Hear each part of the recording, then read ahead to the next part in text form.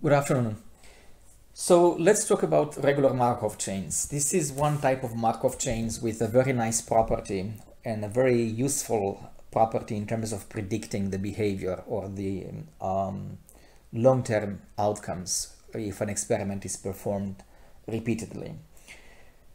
As with many topics in the probability theory, you will see that the computation part of it is very easy actually and quick. So let's spend time primarily on understanding the main concept.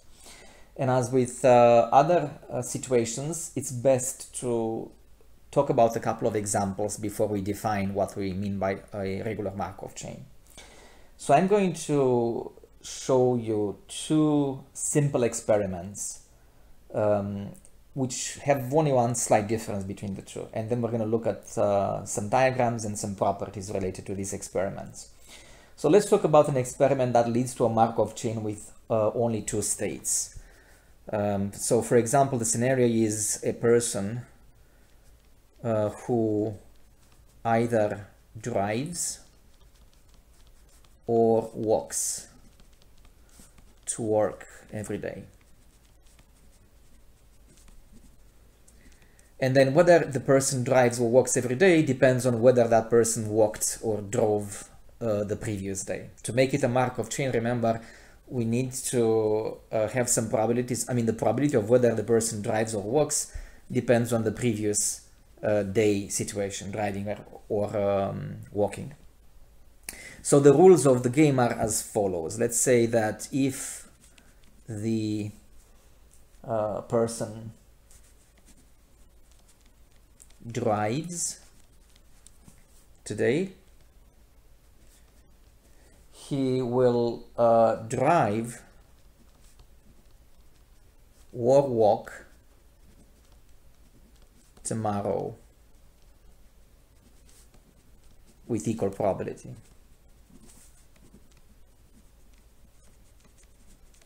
I should have said equally likely, sounds better, but you get the gist of it, right? So the two possibilities are equally likely. If the person drives in a given day, that person will drive or walk with equal probability. And then let's say that if the person walks today, then he will drive tomorrow. Okay, so each time he or she walks, then automatically he or she will drive tomorrow. So we're going to write the transition matrix immediately and then some diagram, but let's review how we come up with the transition matrix. So remember, if you look at the matrix, this is going to be a 2 by 2 matrix, obviously, right? You can think of the rows are the states in a given day, today, let's say, driving or walking. And then the columns will denote the same states, but those will be the states for the next observation, which is the next day. Okay, so because the person is equally likely to drive or walk tomorrow, if the person drives today, then the probabilities of driving and walking next day are 0.5, 0.5 on the first row. So remember, in the transition matrix, P11 is the transition from state 1 to state 1, or in this case from D to D, driving today, driving tomorrow. And then P12, to use the notation for a general transition matrix, from 1 to column 2, which means driving today, walking tomorrow. Now pay attention to the second row, because if the person walks today, definitely the person will drive tomorrow. There is no other possibility, so that means that person will drive tomorrow with probability 1, and the person will walk with probability 0. Again, the sum of the elements on each row should be equal to 1. So in this case, the transition matrix, let's call it big P, is 0.5, 0.5, 1, and 0. I put this big 5 kind of too big here. Now, let's also, this is going to be actually not required in the problems, but for this example, let's actually look at the little diagram of the two states and indicate by arrows the possible transitions, right? So you have driving and walking. If you're in this node, in the driving node, you can either drive or walk. So you have basically one arrow coming in and one arrow coming out, meaning that you may either continue to drive next day or walk the next day. But from the walk state, from W, you can only have, you have also, like I said, you have the arrow back to driving. No arrow to itself. I want you to notice here, because this will be important to compare with the other example. Notice that each node, if you look at this diagram, has arrows both in and out, right? So there's a possibility of coming into that state from a different state and a probability of coming out of the state to a different state. So let's go back to what we learned in the previous section, that if we increase the power of P, so if you compute, not increase, but if you compute the powers of the transition matrix, P squared, P third, and so on, these will be the transition matrices after 2, 3, 4, and so on observations. In this case, after 2, 3, 4 days, because each observation takes in a given day. So let's actually compute what happens 2 observations later, or 2 days later. So if we multiply the matrix by itself,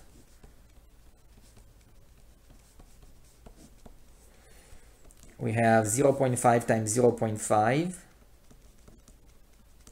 plus 0.5 times 1. And then the other entry is 0.5 times 0.5 plus 0, right? Because it's 0.5 times 0. Then it's going to be 1 times 0.5, which is 0.5 plus 0 times 1. And then the last entry, 1 times 0.5 again, plus 0 times 0. So P squared is going to be, let's see, 0.5, that's 0.25, and plus another 0.5, that's 0.75. This is 0.25. And then the second row is going to be 0.5, 0.5. So again, the sum of the rows should be 1. The important remark here, before we define what we mean a regular Markov chain, is notice that all entries are positive, are non-zero. So if you look at the original transition matrix, there is a 0 probability of walking to walking, right? I mean, in one observation, if you look at one observation, from walking to walking, that's not possible. That's 0 probability if you look at this corner over here. But if we repeat the experiment several times, in this case 2 times, then all transitions are possible after more than one observation. So the meaning of the fact that the entries are non-zero means that each entry can be reached from any entry, any other entry, after some number of observations. So even though in the beginning there is a 0 chance from walking to walking, after many repetitions of the experiment, then there is a probability, there is a non-zero probability of walking to walking. And if you look at the diagram over here, the reason is pretty clear. In one observation, obviously, if you're in walking state in the beginning, then there is only the arrow coming to the driving part. But then from the driving part, I mean, if you repeat the experiment, then you go back to walking.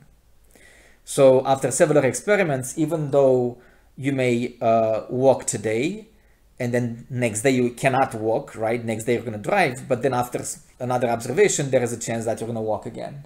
So that's why there is a non-zero probability of walking to walking after some number of observations. Again, the number in this case is 2, but there's no rule about it. I mean, in many other Markov chains, maybe you have to repeat the experiment 3, 4, 5 times and so on. until all the transition probabilities are non-zero. So this will be an example of a regular Markov chain. So let's actually state the definition at this point. So a Markov chain is regular if its transition matrix P has the property that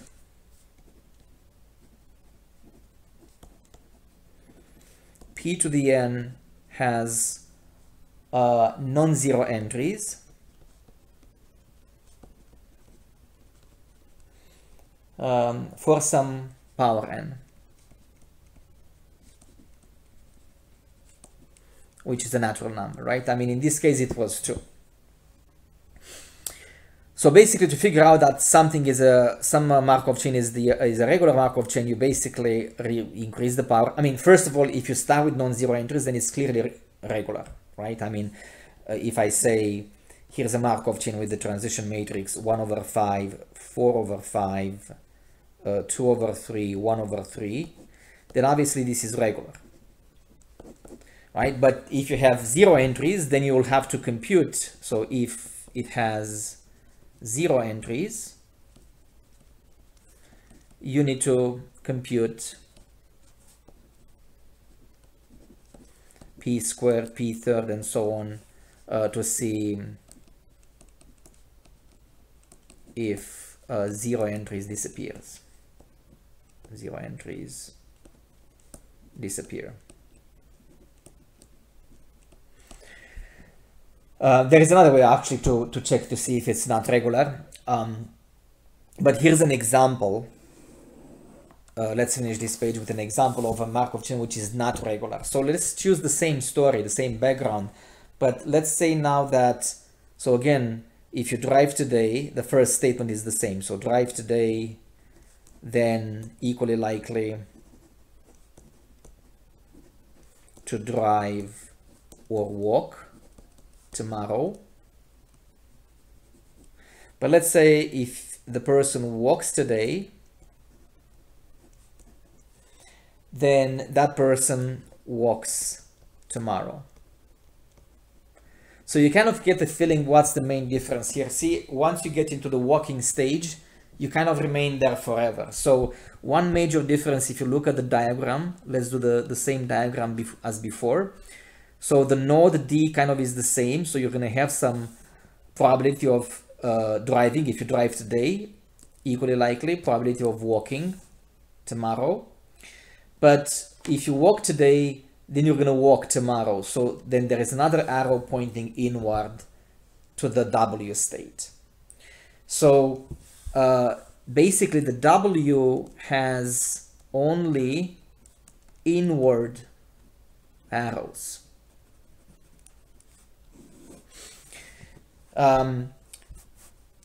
If you look at the transition matrix, it may not seem like a big difference. So let's look at the transition matrix. So if you drive today, you're equally likely to drive or walk tomorrow. But now the position of 1 is on the other corner. So if you walk today, so remember, it's like these are the labels: driving, walking, driving, walking. So if you walk today, you're gonna continue to walk tomorrow with probability 1. So of course you're going to drive with probability 0. So the second row is 0, 1.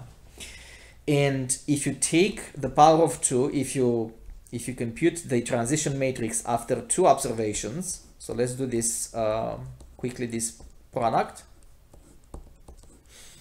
You're going to end up, the first row, it's what is it, the first row? It's going to be 0.75, the same thing as before. 0.5.501, 0.5.501. No, let's see, 0.5.501. So it's 0.5 times 0.5 plus is 0.25. Sorry about that. And then the second entry is going to be 0.75. And then here is going to be 0, 0 times 1.5. 1 times 0, and then 0 times 1.5, 1 times 1. So notice that no matter how often you raise the power of p, the last row is always 0, 1.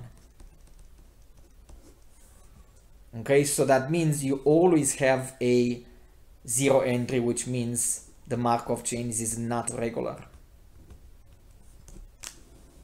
And in fact, this state, the W state, is called an absorbing state. Very important concept, which we're going to talk about in the next section as well. Absorbing means that once you reach it, you won't leave it.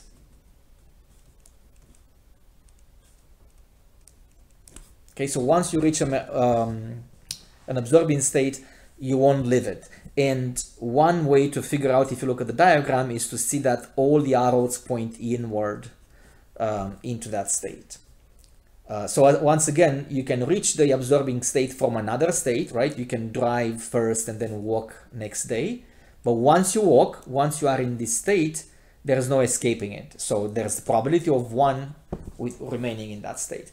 You may wonder why actually it's so important in practice, because this example seems kind of arbitrary, right? I mean, like, you know, I just decreed that if I walk today, I'm going to walk tomorrow.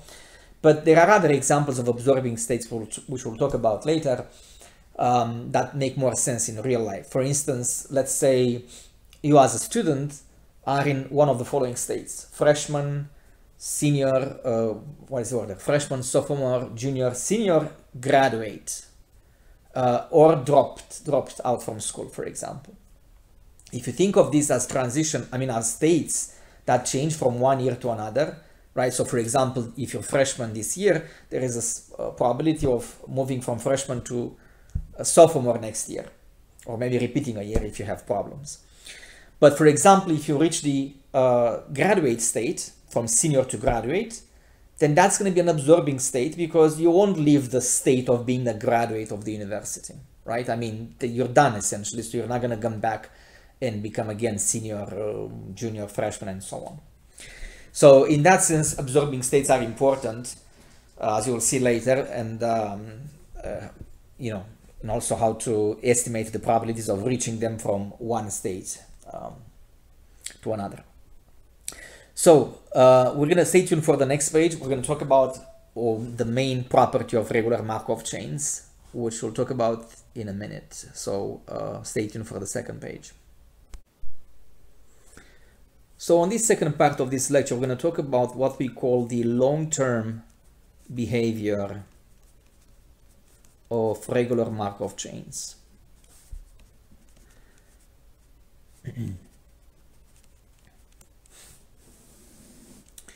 This has a powerful predictive property, because you will see that after enough repetitions, regular Markov chains kind of settle at a certain distribution of probabilities. And I want to make it clear here so that you won't forget, or I won't forget, that some examples will be run with Maple as well. So run examples with Maple, or you could do something similar like with Wolfram Alpha if you know. But any computer algebra software that can compute multiplication of matrices to make it easier. But I'm going to include the last part of this lecture with when I'm going to show you how this looks like on a computer. So what I'm talking about here with the long-term behavior, let's say you have a transition matrix M equals 3 over 4, 1 over 4, 1 over 2, 1 over 2. This is obviously a regular Markov chain.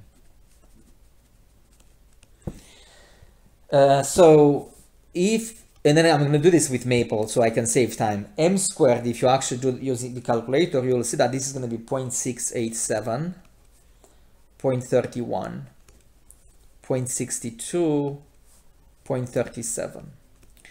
As you continue to compute higher and higher powers, you will notice that m to the n for n large, now how large it is, it depends on the Markov chain itself, but if you let n to be large, so after enough observations, if you keep on increasing the power of n and you compute these transition matrices, you will see that m to the n approaches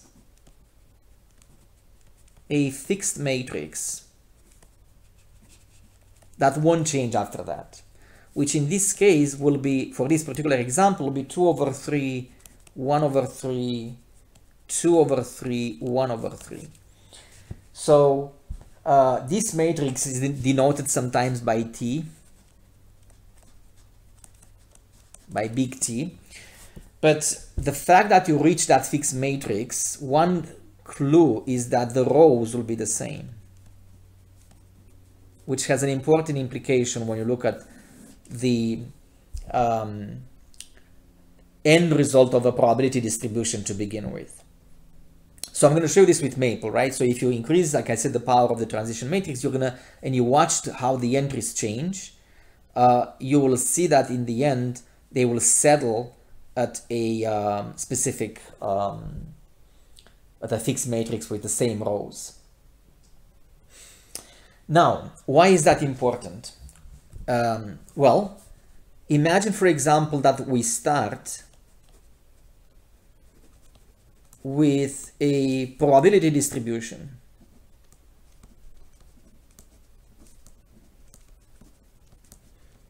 Doesn't matter which probability distribution. So remember the notation was V naught, and let's say that's A and B. Now remember, A and B are probabilities, so they should add up to 1. But again, it can be any probability distribution. 1/2, 1/2, 4 over 5, 1 over 5, 1, 0, 0, 1, whatever you like. And so imagine that you start with this probability distribution and you keep on multiplying to the left of the transition matrix. That is to say, you want to see what this probability distribution becomes after one observation, then after another observation, second observation, third observation, and so on and so forth. Because after enough observations, like I said, this product approaches this fixed matrix. That means you end up basically with applying the transition matrix 2 over 3, 1 over 3, 2 over 3, 1 over 3 to this initial probability distribution. And let's actually compute this product to see what we get. Now remember, we multiply a 1 by 2 matrix with a 2 by 2 matrix. So that the answer, of course, is going to be another probability distribution, a 1 by 2 matrix, that is. So it's going to be A times 2 over 3 plus B times 2 over 3. And then row 1, column 1, that's going to be A times 1 over 3 plus B times 1 over 3. And pay attention here, we can, in the first entry, we can pull out 2 over 3. And in the second entry, we can pull out 1 over 3. But because A plus B is 1, remember, no matter which probability distribution you start with, the sum of the entries should be 1. You end up with 2 over 3, 1 over 3. So that's a very powerful thing we just discovered here together. Because it states that doesn't matter, in a regular Markov chain, doesn't matter your starting probability distribution. After enough observation, you will end up with a fixed probability of being in one state and a specific fixed probability of being in the other state. So basically, this will be a fixed vector or a fixed probability distribution. Is denoted by little t in our book. So it means that you can predict basically the probability of being in one state or the other after enough repetition. And that's going to be a fixed probability distribution, regardless of how you started with.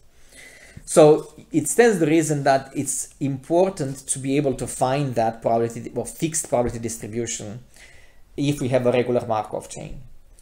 So let's actually write this as a remark, what I just said, and then we're gonna finish with how we can actually find this probability distribution. So again, as a remark, let's just write what I just mentioned here. A regular Markov chain. So after enough observations,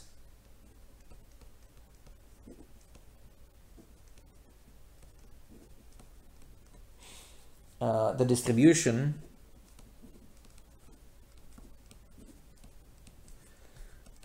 AB approaches a fixed distribution, meaning that one change later on after subsequent observations. All right, so how do we find this fixed distribution? So how to find the fixed distribution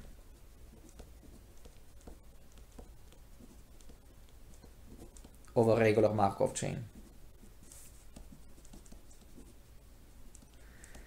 Well, conceptually, actually, it's very easy because you're going to reach a state. So let's again denote this probability distribution by AB, right? You can actually skip this T notation if you want, but if this is the distribution that the process settles, it means that if you apply another transition matrix, then it won't change anymore.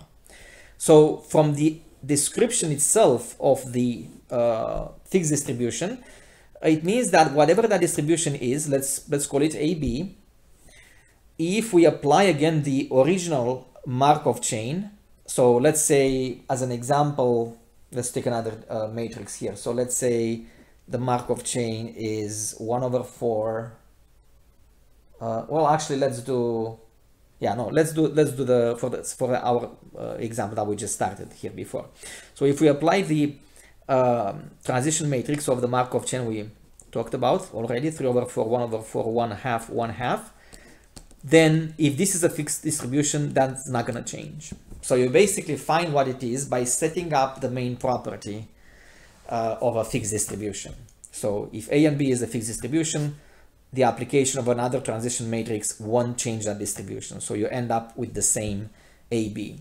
And again, don't forget, very important, that A plus B is equal to 1 because it's a probability distribution, right? So those entries should add up to 1. Okay, so that means we can come up with a system of equations here. So if we multiply the matrices on the left, we end up with 3 over 4 times A plus 1 over 2 times B.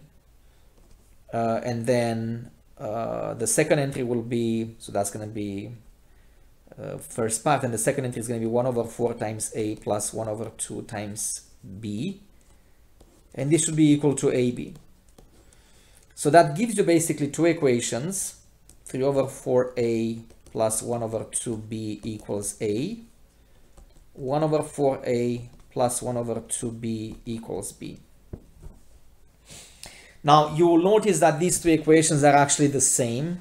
Don't worry about it. I mean, that's actually a control check. It means your computation is correct. You will always end up with the same equations. So the system will be formed from one of these and then the fact that A plus B equals 1. But take a look at this so we can see that these are indeed the same equation. So let's multiply both sides by 4 just to clear the denominators. So we're going to end up with 3A plus 2B equals 4A. And the second equation is A plus 2B equals 4B.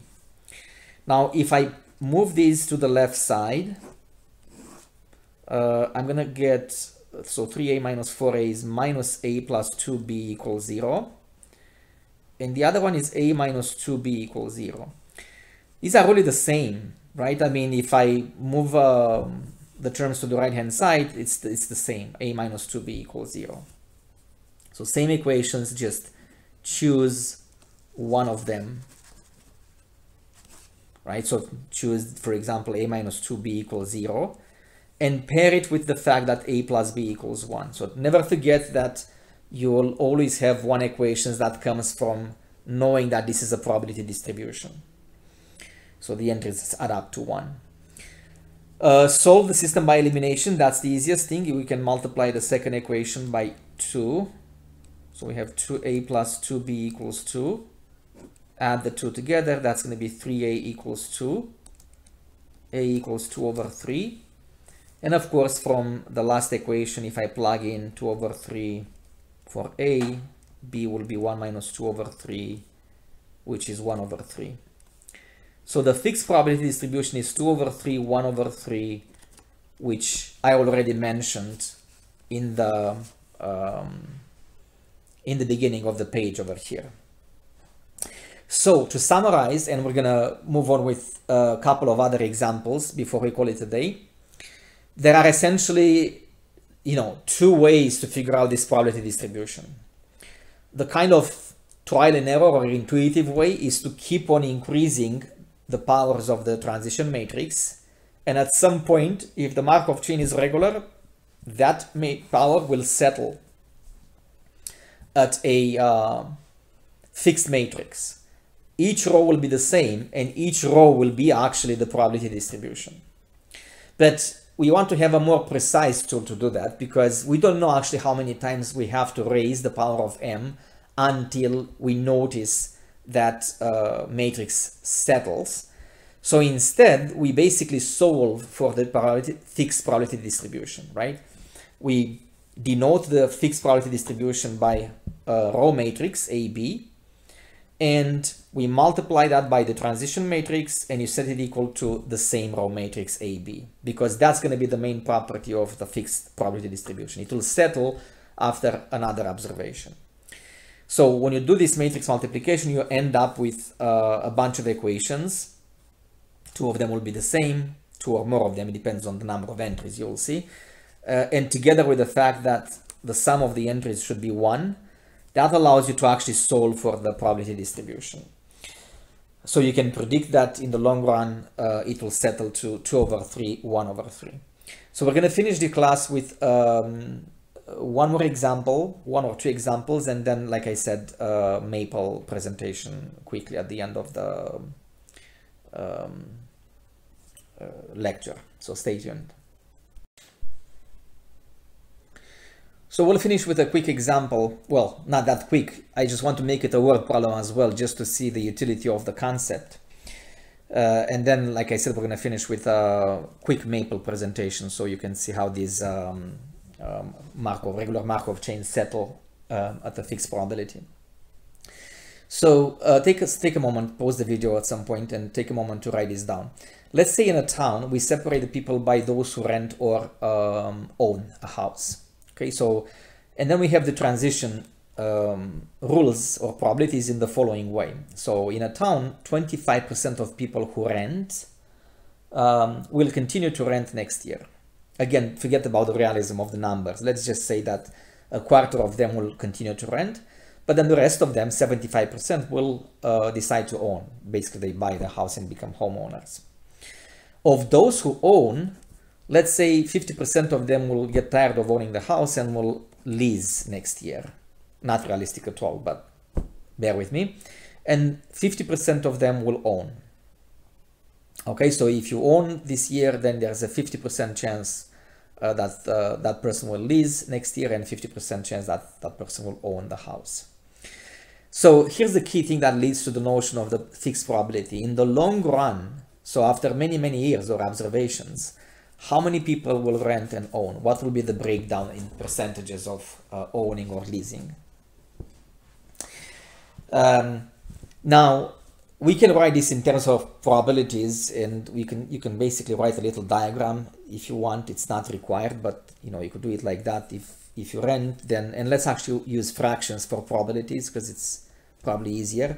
So it's a 1/4 probability of again continue to rent, and 3 over 4, which is the same as 75% of owning.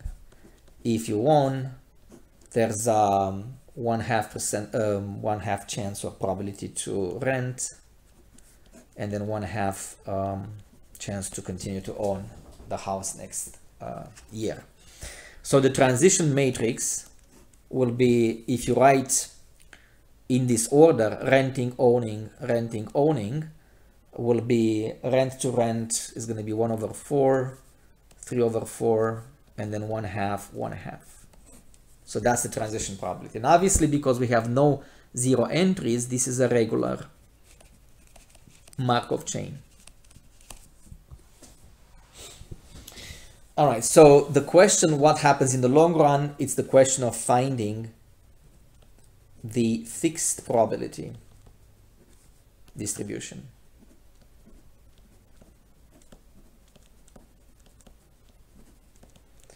It's that probability distribution AB such that when you apply one more time the transition matrix, it won't change anymore.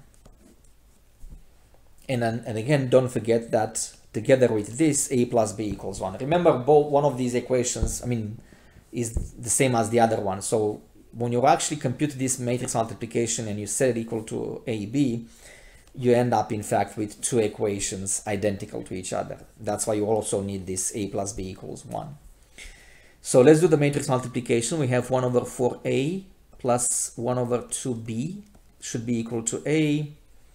3 over 4A plus 1 over 2B equals B. If you're convinced that your computation is correct, you can just drop one of the first two equations because both are the same. If you're not certain, do some simplification just to convince yourselves that these first two are the same. So if I multiply by 4, I get A plus 2B equals 4A.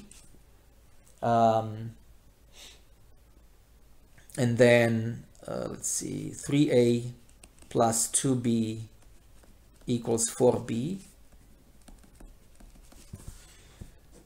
Let's move A to the right hand side, that gives NB to the right hand side, so that's 4A minus A, which is 3A minus 2B equals 0. Notice if I move 4B on the left, unsurprisingly again I get 3A minus 2B equals 0. So when you solve for A and B, you really look at just two equations, right? A plus B equals 1 and one of the other that came up from setting those matrices equal to each other. Let's do elimination. So we multiply the second equation by 2, so we can eliminate B. Add the two together. 5A equals 2, A equals 2 over 5. Come back to the last equations. 2 over 5 plus B equals 1. B will be 3 over 5.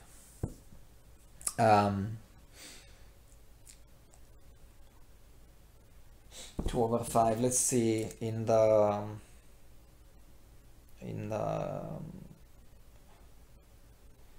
decimal place, let's see. Right, so in decimal place, basically this will be 0.4 and this will be obviously 0.6. So you could say that in the long run, 40% will rent, 60% of the people will own in the long run. So after enough years in this case, because each observation is a year, right? The way we describe the problem. Okay, so stay tuned for a quick demonstration with Maple, and that's it for today. See you later.